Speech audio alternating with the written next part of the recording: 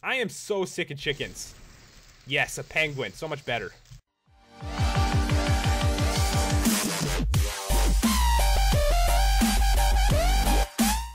Hey, what's going on, guys? It's Pat, and welcome back to another mod showcase. And today, we are going to take a look at Twilight Forest. This mod is completely epic. It adds a brand new dimension, so many bosses, and the structures are so crazy. But yeah, we must start with the portal, which looks really awesome, actually. It is so cool looking. So yeah, it's set up quite a bit different than a normal portal. So this is what you're going to need. A diamond, some flowers, and some buckets of water. So this is exactly what you have to do. You got to put 4 squares just like that. Fill them completely up with water. Completely. You can't just like miss a little bit. And just surround it with flowers. It doesn't really matter how they're set up. Any color of flowers will do. It just has to go directly around it like this. And then just 1 diamond. It's kind of cheap. It's not really that expensive. You toss it in and please work. Really fun. There we go. I was like, it's not going to work, is it? And there we go. Portal to Twilight Forest, and let's jump in. So yeah, here we are. I actually spawned in like the darkest place ever. This is a dark forest right here. There's a ton of different biomes, and this place is amazing looking. I mean, look at that structure over there. That is crazy. But yeah, there is so much stuff to show, and probably the coolest thing, the trophies you get for killing the bosses. Like, these are so epic, you can like display them in your house. I really like the Ergast one. It actually moves. So the first thing you're going to want to do when you get to Twilight Forest is make a map so you can actually like find your way around. I mean, it's going to be hard to find everything without it, but of course sometimes you'll see a giant structure like that. I mean, this dimension is freaking huge, so a map just makes things a little easier on yourself.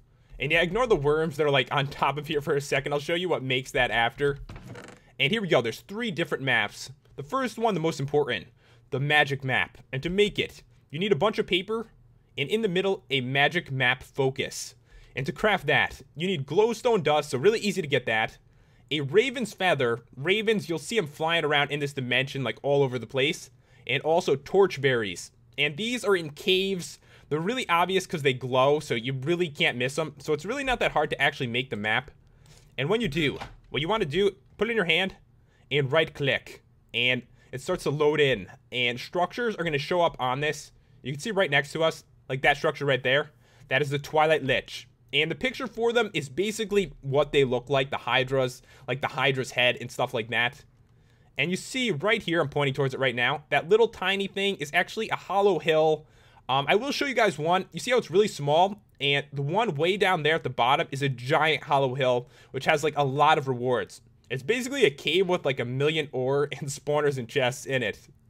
But yeah, traveling around the area, you will need these maps, and as you travel, it will uncover the other parts of the map too. So extremely useful and definitely needed. Without it, you're just going to be wandering around so much. Alright, so the next map, the maze map. This one, not quite as important, but pretty useful too. So, paper and a maze map focus. This actually comes in like dungeon chests. There is no recipe for it. And with this one, same thing. You just right click it. And it just shows like the inside of a building. Right now I'm kind of like, you know, out in the open sky. But if I was in that tower, it would like show all the rooms like really small. So you could actually like see like where the turns and stuff are if you're in a maze or something like that. So quite useful. And this one, very similar. Maze/ore map. So it does the same thing except you can see ore on the map too. Alright, so this one, extremely expensive. You need to take your maze map, a block of gold, diamond, and iron to make it. So yeah, this one, same thing, right click it, and only difference, ore will show up on it as well. And I believe sometimes you can see caves too. So it can be pretty useful when you're exploring in some caves. Twilight Forest actually does add in some really cool weapons and armor. So we will get started on those. And a lot of them with like enchantments already on them, which is always awesome. And here we go. First one, Ironwood set. It's as strong as iron, but you know, they have like protection 1, aqua infinity, stuff like that already on them, and feather falling. So the thing is though, guys, the durability is a bit better, I believe. And the recipe for these is all ironwood ingots, so pretty much what you'd expect. And what I noticed is the only one without any type of enchantment is the ironwood hoe. I feel like they should have, the hoes never get any love. I know there isn't anything that would have really helped it too much, but on breaking, they could have done that. None of the hoes with any love. It's just, it hurts me just to see it.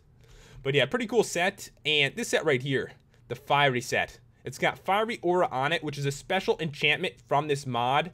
It's really similar to Thorns, except when enemies hit you, it lights them on fire. So that can be quite helpful. And this one is stronger than Diamond. And yeah, the recipe pretty much the same, fiery ingots, so you can make those pretty easily. And the pickaxe is quite cool. The fiery pick, it has auto smelting on it, meaning, actually, let me just switch into survival here.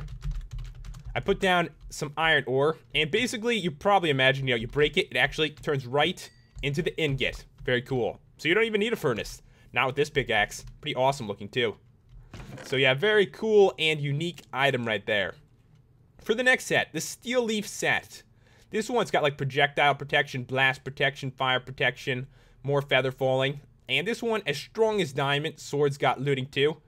And you can see all these different enchantments, and once again, the hoe with nothing. Not even on breaking. It's rude. It hurts me to see it. But yeah, very strong and powerful set, and the recipe for these is Steel Leaves. And you're probably wondering how you actually get these items, like, to make them. They're all in, like, dungeon chests. You constantly are going to see all the stuff needed to make these, and a lot of these items themselves will be in the chest, too. Alright, for the next one, the Nightly set. No enchantments on this one. It's actually pretty new to the mod, I believe. And the sword. Extra damage to armored targets, which is pretty cool. The axe to unarmored targets. So if you can't, like, you just put one in each hand. Get battle gear. If they've got armor or no armor, you can just switch. So kind of cool. And the pick, extra damage to armored targets. And right here, the Phantom Helm and the Phantom Plate, no recipe for these. And the other recipe for these is Night Metal Ingots. So nothing for this yet. It's probably really new, the Phantom stuff. And a couple interesting items too. The Maze Breaker, there's no recipe for this one either. I'm not sure how you get it or if it's implemented quite yet. But Efficiency 4 on Breaking 3 and Fortune 2. The Minotaur Axe, extra damage while charging. So basically, if you're sprinting with it and attack, you'll do extra damage, and it drops off the Minnow Shroom boss. These ones are really cool. I feel like I should show them. The Scepter of Twilight and the Scepter of Life Drain. I believe these drop off the Twilight Lich, and this one, the Zombie Scepter. So I'm going to grab, like, a mob, and let's test them. Alright, guys, so let's test this out. And there is a zombie, and if I want to fight him with the Scepter of Twilight, right-click, 6 damage, pretty much owns them. I mean, they can't even get close to me. Let's try the other ones out. This one, life draining. Let me hit me. You can hit me, bro. All right, life draining. So now I will get some health back as I attack with this one. So definitely very useful. And you can see it actually puts slowness on him for a second too. And this one's probably the coolest one, the Zombie Scepter. Use it. You spawn in a zombie that has strength on him that will fight for you. Take him out, bro. Own that zombie. Oh, yeah. So, yeah, definitely pretty awesome. I mean, I love this. So, my loyal zombie will kill for me. So, fighting bosses, if you spawn a couple of these, you can spawn a lot, actually. Like, you can spawn, like, 5, 10 of these with all the durability. You can completely own pretty much anything since they have strength buffs on them, too. So, now we're on to the bosses, and there's some very epic ones. And I did put on some armor. Got the fiery set on right now, and I look epic. I mean, look at this. This is so cool looking, especially with the glow, too. And, guys, one thing I really did want to mention about the map is on the map, sometimes you're going to see something that actually does not bring you to a boss. It actually brings you to a dude who gives you quests. He is the questing ram. And what you have to do is give him a bunch of wool, and he'll give you, like, one of every, like, block of ore, like diamond, emerald, and stuff like that. Just wanted to throw that out there because there is no spawn egg to actually, like, show him normally.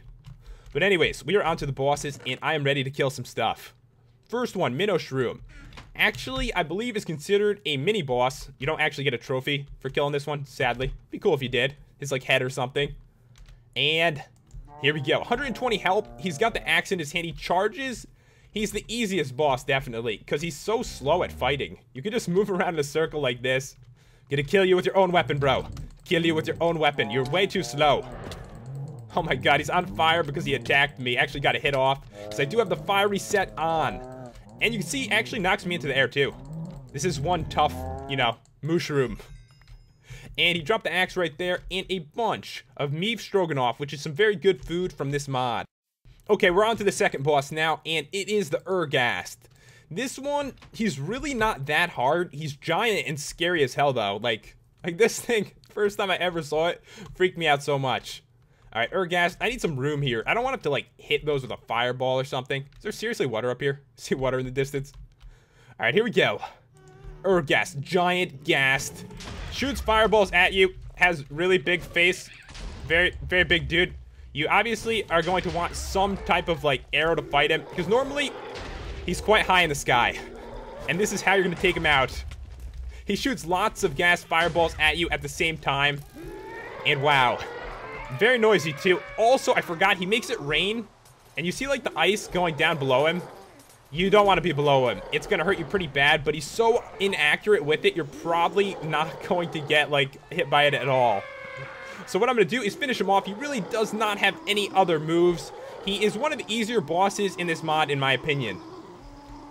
So if you're wondering what the Ergast actually drops, he doesn't drop anything. Like a chest appears in his tower, and the materials he drops are actually for the fiery set. So a good way to get this set is to kill the giant gas. The gas is so big.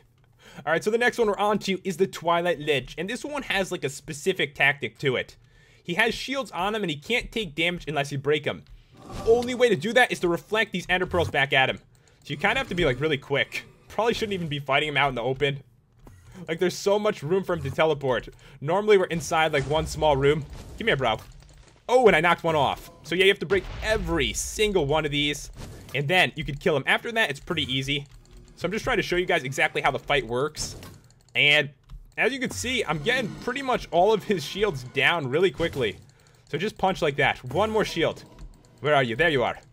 Fight me like a man, bro. No shields. And now, when I attack him, he spawns in all kinds of stuff, by the way, guys. Like, there's zombies everywhere.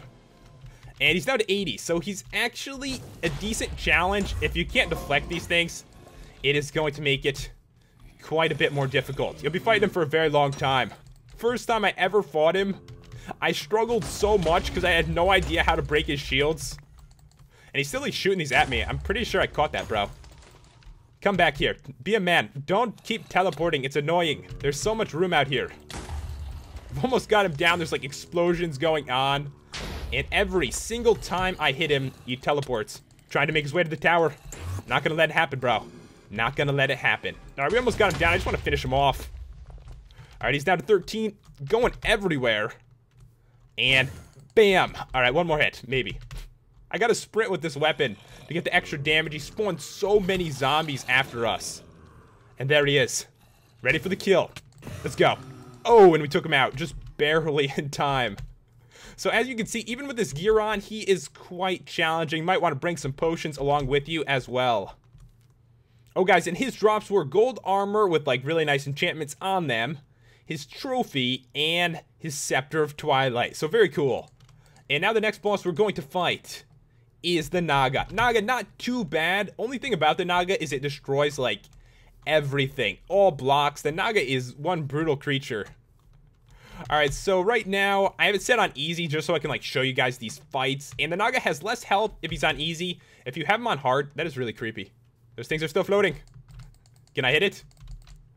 Alright, so yeah, the Naga actually has more health if it's on hard compared to easy and stuff like that, so this will affect it. He has 120 health, and it takes a long time to kill him if he has, like, 240, which is what he has on hard. So I'm going to try to attack him with these weapons. Here we go. So a loyal zombie will help me kill him. Basically, he circles around you and then charges in, and his body, like, breaks into pieces as he takes damage. Try to take him out here. He is down to 97. Try to get him the Scepter. So yeah, a ranged weapon is definitely going to help you a lot when fighting him. And you can see he's getting smaller right now. Like a piece of him just flew off over there. And we've got him down to 42. It's raining horribly outside. Alright, and he's almost dead. And now he is at his quickest. You definitely do have to be careful. Without good armor on, when he hits you, it does do a lot of damage. Right now, with this armor on, he can't even hurt me. He's one of the easier bosses, definitely, compared to the others. And we have killed him. And you can see, he's actually dropped some Naga scales and also the Naga trophy. And these are used for the Naga scale set. So this is one of the other sets. Very cool. I don't even know if I showed this one, actually, now that I think about it.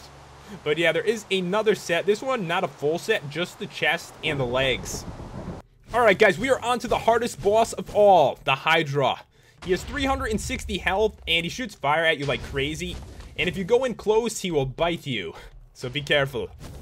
Most of these attacks can be evaded, because you can see when he's about to attack, he opens his mouth. And the way to do damage to him is actually to shoot him in his mouth. So you have to be prepared. I'm ready here. If you shoot him at his body, he will not take damage. And you can see I did 10 damage right there. You gotta move around a lot during this fight. And once you get used to it, you can pretty much kill him without taking any damage at all.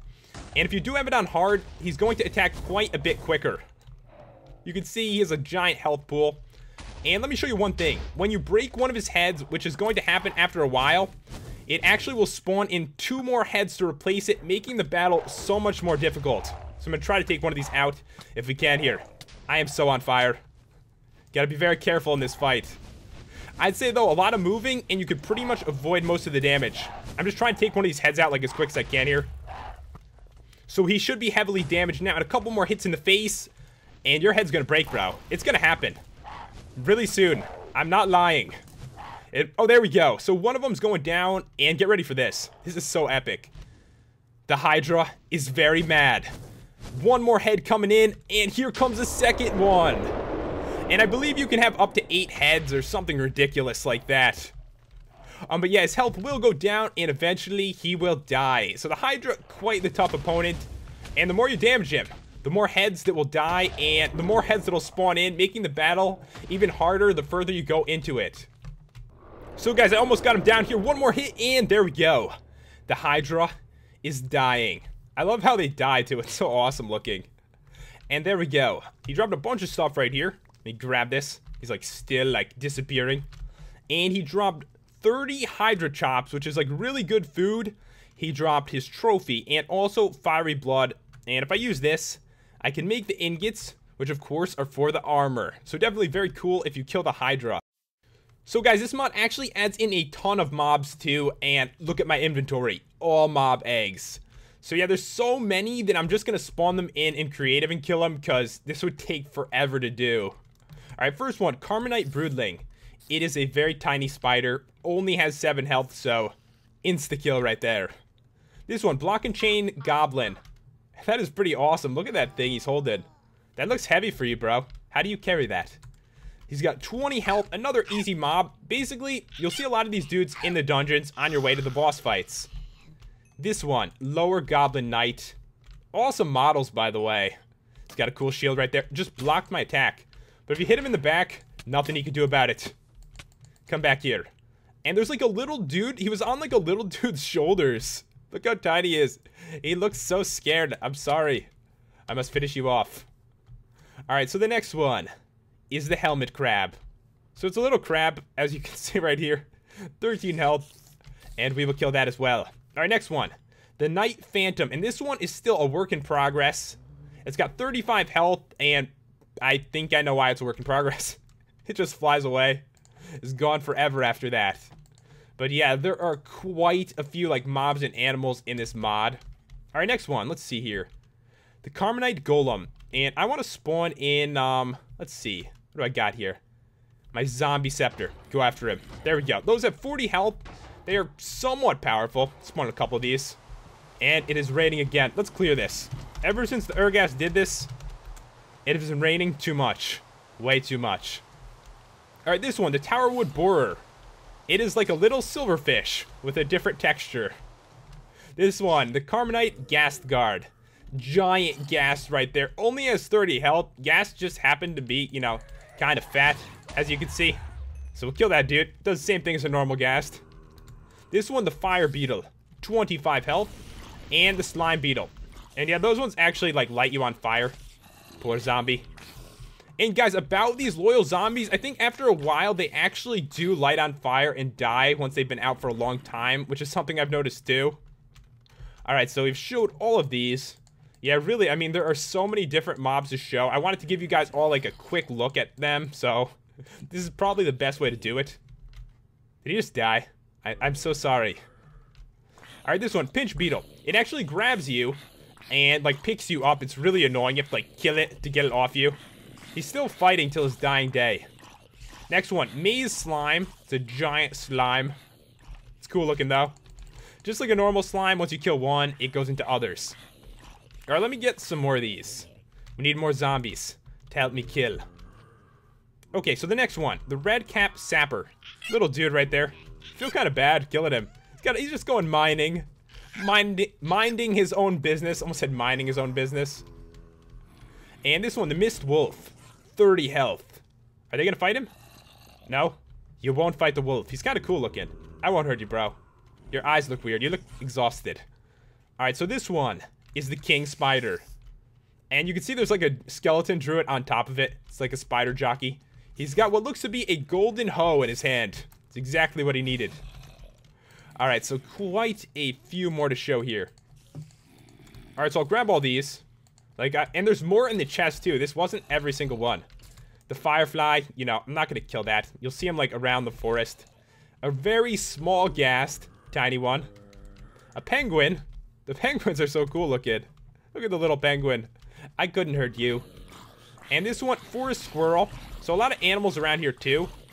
A tiny bird, which you will see. And obviously all my zombies are dying. I'm sorry. Look at this ghast. It is such a small ghast. But still, they're scary. You know, you look and all of a sudden it's shooting a fireball at you. Gotta be careful. Alright, so a lot of these I think might be animals. Not sure. This one is the forest bunny. Yeah, look at the little tiny bunny. 3 health. Hedge spider with 16 health right here. And I think those are in like mazes. I'm pretty sure there's spawners for those. The Minotaur. In the Minotaur's place, you'll be fighting these on your way to the boss. Alright, next one. Wild boar. So another way to get like pork in this dimension, which is cool. The bighorn sheep. And yeah, this is a way to get wool in the dimension. As I mentioned before, the questing ram requires all wool. And probably the easiest way to get it is from the bighorn sheep, which prowl all around and they're all different colors. Alright, so only a few more. This is like taking forever to go through every single one. Alright, I'll grab all these. And let me actually get back to the chest too. There's a few more I left in there. There's my chest. But yeah, as you can see, this is a massive mod. And actually, I put it off for a while because I just didn't have time to review it. Because there's just so much stuff to show. Alright, next one. Mosquito Swarm. And this one, Kobold. It's got 13 health. A Death Tome. I actually like this one. It like shoots, I think, fire at you. It's a book. You can fight a book. And it does drop paper and books, as you could probably imagine. A Swarm Spider. Little tiny purple spider. Wild Deer. So there is a lot of ways to get like meat and stuff here too. There's all kinds of animals around. And it looks like we only have 6 left to show. Alright, awesome. Okay, so this one. Hostile Wolf. He looks very angry right now. Twilight Wraith is like a ghost that like flies through the sky. A Forest Raven, as I mentioned before, very important for one of the crafting recipes. The Red Cap. I like his pickaxe. Alright, this one, Wild Boar, I already showed that. What am I doing? And Skeleton Druid. This one, we saw him riding the other dude before. So yeah, guys, that is all the different mobs. There are a lot you will encounter in this dimension. Twilight Forest actually has a lot of really unique items too, and here they are. First one, the uncrafting table. Feel like I should show the recipe on this one. A bunch of crafting tables with a maze map focus in the middle. And really what it does is it actually uncrafts something. So let me grab like a sword, iron sword right here, and we will uncraft it. And all you have to do is put it in like that, and it's going to show you exactly what you'll get back. And it costs you 2 enchantment levels to get this one. So you just click and grab that stuff. So if you have like extra materials, extra weapons, this is what you can do. So very cool, very useful. And I believe you can craft in here too. Let me see. Test this out. So yeah, you can use it for both. It's like double purpose. How awesome is that? Alright, the next one. This is one of my personal favorites right here. The Moonworm Queen. You can find it in dungeons and does have a recipe, but the recipe is just to like bring its durability back up. You take it and put torchberries next to it. And this is what these worms are that are dancing on top. So it's basically like a torch, except it has durability instead. And you could shoot it like hundreds of times and put worms down that light areas up. And I believe it costs less durability if you just right click the ground. But if you throw it, you can actually like, you know, light up a ceiling and stuff like that too, which is very useful. The next one is the ore meter, and this one is still a work in progress. But basically, you right click and it tells you where you can find this stuff, like the locations of like coal, iron, and gold. I'm pretty sure that's what it's supposed to mean here. So very cool. At the moment, just a work in progress though. Alright, this one, the ore magnet. So I set this up right here. You see that iron at the bottom? So basically, if you're in an area, you don't see any ore, but you're in a cave, you can use this and it will actually pull it up to the surface. So hold it back, let go, and now it is at the surface. Now that is pretty sick. I've never seen anything like that before, and I just think it's awesome. But yeah, if you want to make this one, you can't. You have to find it in a dungeon. I totally thought there was a recipe. I just pressed R and noticed there was nothing. So yeah, I'm pretty sure I've actually seen these in dungeon chests before too. And that is how you're going to get a lot of this stuff. Just like the transformation powder. Alright, so I'm going to grab a couple different things here. And this one is kind of just for fun. Like a wild deer, if I use this on it, it is now a cow. I can even like switch it back. So if you don't like deers, but you prefer cows, there you go. And chickens, I am so sick of chickens. Yes, a penguin, so much better. I mean, look at that. That is cool, right? So you can actually like change animals. And if you get sick of penguins, you can always change it back to a chicken. Alright, so let's see what is next here. The crumble horn. And what this does, it actually like changes rocks. Like this right here is stone. So now it turned it into cobblestone. And I believe if I use it on this, it will turn it into gravel. So it actually like changes blocks. It's very cool. And I think you can actually break blocks too. At least I did before. Yeah, hold it back and break the blocks. So you can actually change the blocks. Very interesting. So there's definitely some unique stuff in this mod. Alright, so this right here is the charm of keeping. And you'll find this in chests, and you can actually make a better one out of it. Like if I use this, put them together, charm of keeping 2, and a charm of keeping 3. And what it does is when you die, with the charm of keeping 1, you'll keep like one item. With charm of keeping 2, you'll keep some stuff. And if you have the charm of keeping 3, you'll keep all your stuff when you die. So very useful, especially when fighting bosses. And this, the charm of life. I believe when you're about to die, this one will heal you a bit. And of course, you know, the charm of life 2 is a bit better. This right here, the peacock feather fan. Alright, you gotta check this out. So what it's really used for is blowing back like mobs. Like bye cow. It's good for like escaping and stuff. But you actually can do something really cool with it. If you jump and then use it, it launches you into the air. That is so sick. But yeah, you have to time it correctly. Jump, bam, and I am flying. So if there's a lot of mobs around, what you're supposed to do is just, you know, blow them back like that and run away. But you can also like sprint, jump, bam, and go flying out of the area. And guys, as mentioned, there is a little bit of food in the mod. There is meef. You can make meef stroganoff, maize wafers, and experiment 115. So a couple interesting food items here. And now I just want to quickly show you guys what this structure looks like. I'm not going to go through every single structure or anything like that. It would take forever, and it would kind of ruin the fun for you guys when you check the mod out yourself. And look at this place. It is awesome. It's a huge building. All different rooms are going to have like chests and stuff in them. And at the top is basically where you're going to find all the bosses. And yeah, I don't want to go in and ruin it for you, but this place is pretty amazing. Everything was built like so good. But yeah, I do want to show you guys a hollow hill really quickly. So I'm going to grab a map and try to get towards one. So guys, if you look on the map right here, you can see I'm right next to a giant hollow hill. And these ones will be obvious anyway. I mean, look at this giant hill in the middle of nowhere here. So basically, underneath this is a giant cave with so many rewards. And you can break in like this, but you're going to fall eventually. I have a feeling we're going to fall eventually. There we go. So now I am inside. And this place is completely filled with rewards. I'll show you guys quickly. Like, this is one of the bigger ones. The small ones are very tiny, and there are less spawners and less chests. But yeah, spawners all over the place. They're actually really challenging. The chest right here. And quite a few different things, like an ironwood pick, some food, and stuff like that. But probably the main focus of this is the ceilings. Completely covered in ore. And you're never going to find diamonds like this in, like, vanilla Minecraft. There's going to be so many diamonds and emeralds while you're down here, so you really have to keep your eyes peeled.